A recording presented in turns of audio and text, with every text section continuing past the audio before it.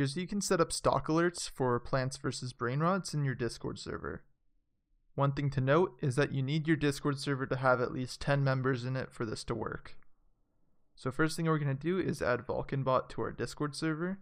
So go over to the left side and hit the Discover option. Then from here on the left you're going to select Apps. Then go up to the top right and search for Vulcan. Select Vulcan. Hit Add App on the right. Then hit Add to Server. You're going to select the server you want to add it to and hit Continue. Then Authorize. Then confirm that you're a human. Now you can go back to your Discord server. Now we have Vulcan bot added. Next thing that we need to do is create a channel that we want to use the alerts in. And what you're going to do after you create the channel is hover over it and hit the edit channel icon right here. Then select permissions on the left. And come down here to where it says roles/members. Hit the plus icon and select the Vulcan role. After you've selected the Vulcan role, you're going to scroll down and you're going to find the Manage Webhooks option, and you're going to check this on, then hit Save Changes.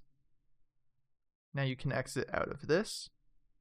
Now in this channel here, we are going to type /stockalert-pvbr space pings.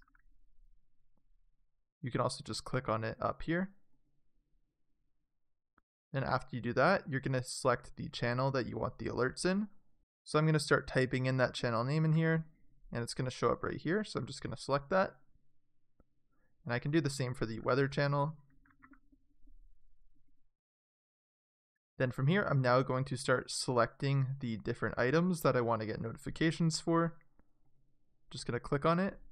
And then I'm going to select the role that I want to be notified when that item comes into stock.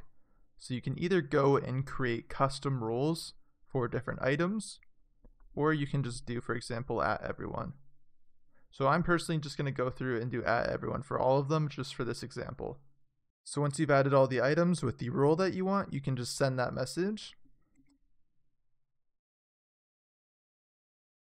And after you do that, it's going to set the alerts. Now you can just wait for the store to update so you can see how it works.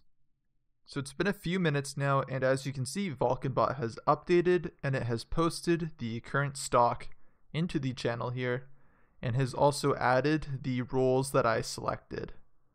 So that's how you can get VulcanBot live stock updates for Plants vs. Brainrots right into your Discord server. I hope that this video helped you guys out.